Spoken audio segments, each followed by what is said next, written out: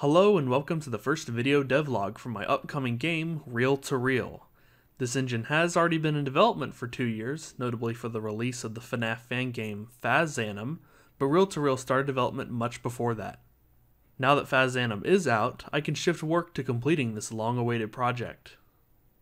For those unaware, the RR engine is an engine built in Unity for digitally simulating animatronic shows.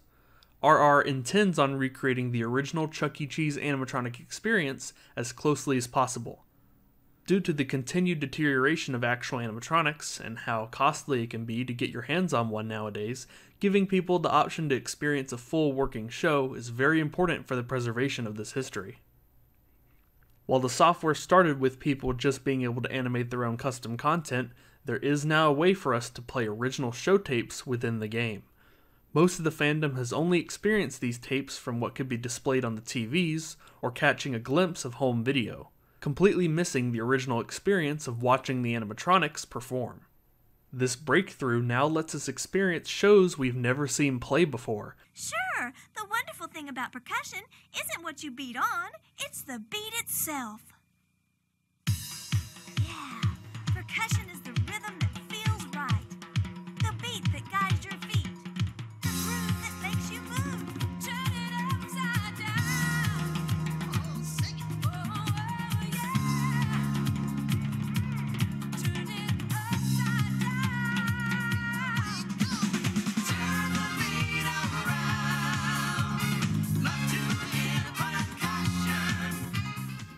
The software has a built-in editor for viewing a timeline of the animation, which has let us discover when certain parts of a stage stop being programmed.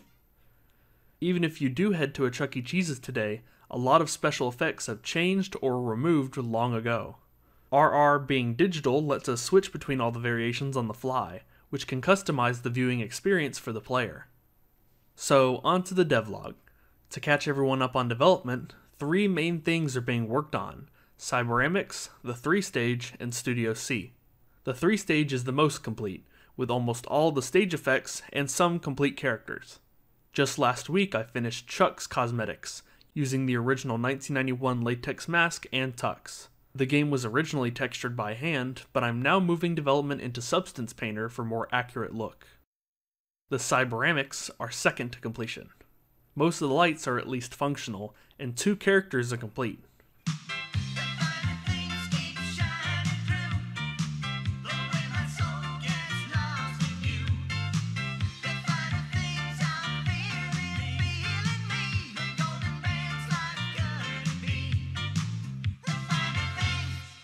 The problem with Cybers, though, is the insane amount of variations across their 40-year history, so I may have one variation done soon, but they'll be a pretty monumental task to fully finish.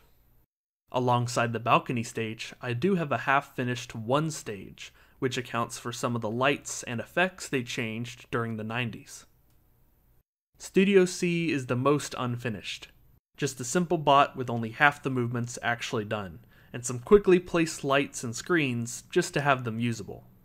This weekend, I've been working on finishing up the Studio C bot, which is the classic 32M version.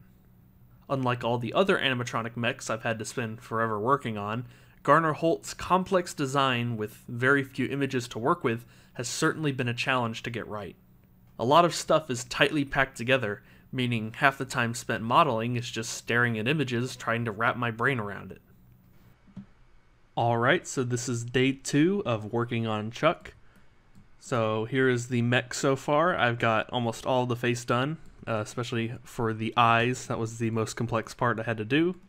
And I think the only thing I have left for this is doing the ear mechs, and then when I have these cosmetics on, which I've also done, these shells right here, I have to do eyebrow mechs that will be right here, and they're actually on the shell, not on the mech.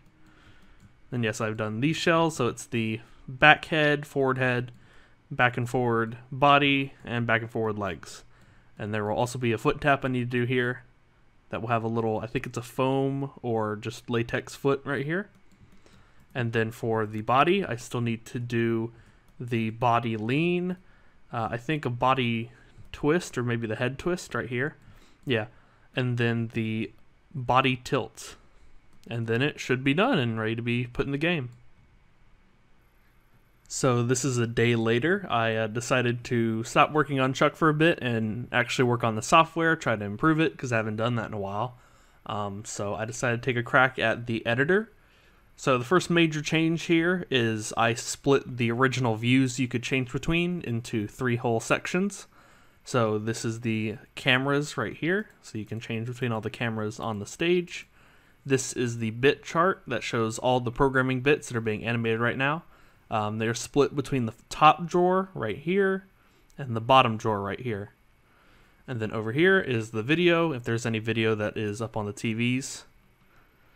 So I have all that. And then down here, I have now added colored groups for certain groups of bits. So if it's Chuck or Munch or Pasquale, they will have all their groups colored, so that way you can tell really quickly when you're scrolling through, because some of them are a little jumbled up and will overlap each other when you're viewing it from number 1 to number 200. So it is good to get colors in there so you know what you're looking at. And then also here I have some new padding buttons. So if I were to go here, anything past this cursor will be padded outwards. That's probably a bad example. There we go, right here. So you can pad, or you can go backwards. So that will help for trying to line up if anything's offset or out of sync. You could already do this with individual lines right here by right-clicking on the name, but you could not do it for every line all at once. I also went ahead and added some things to the actual stage. So the first thing to notice is these fiber optic stars back here. So I had to do some shader work to get them to all blink like that, so they can be turned on and off on the stage. And then over here is the TV light, which is the same programming bit as these blue lamps behind the star right here. So very nice looking. And then we also have a new costume for Jasper. It is the red overalls costume. So this was from the, I think the first concept unification from the original premiere demo. I think only one store had this. So, but it is still a very cool costume to have. Alright, this is a few days later, and he is done. I've got him textured all up in Substance. He's rigged already. All of his movements have been animated now. And same thing with the shells on. Looks very nice. Alright, let's hop into Unity and see it in action. Alright, here he is in Unity. So I think the most interesting movement out of all 32 of these is definitely the head turn movement right here. So it is turning this cylinder, but it's doing it through an upwards motion because there's a hinge right here. So there's a lot of moving parts to get that to work, just to get the head moving and to fit it in that little space right there. I think also the eyes are definitely very compact. There's a little cylinder. Which button is it? This one right here. It's a double cylinder right there that is just moving. There's a little eye bar, kind of like on most animatronics. There's a little eye bar that moves both eyes at the same time, but it's very kind of shoved in there. And same thing with the eyelids and how close they are, that they don't actually touch each other when they're moving around. So pretty cool. All right, let's see him play a show tape.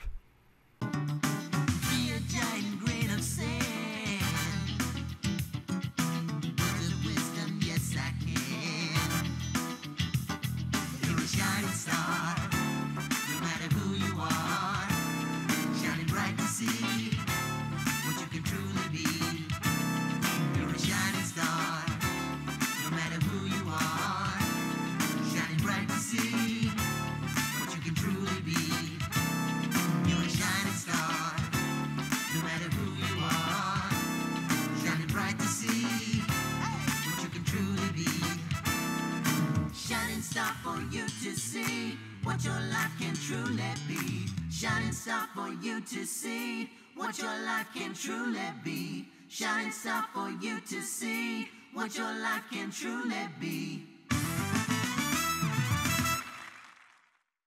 And that's what this week's devlog has been. By next time, Chuck should have all of his late night cosmetics done, and we'll see where to go from there.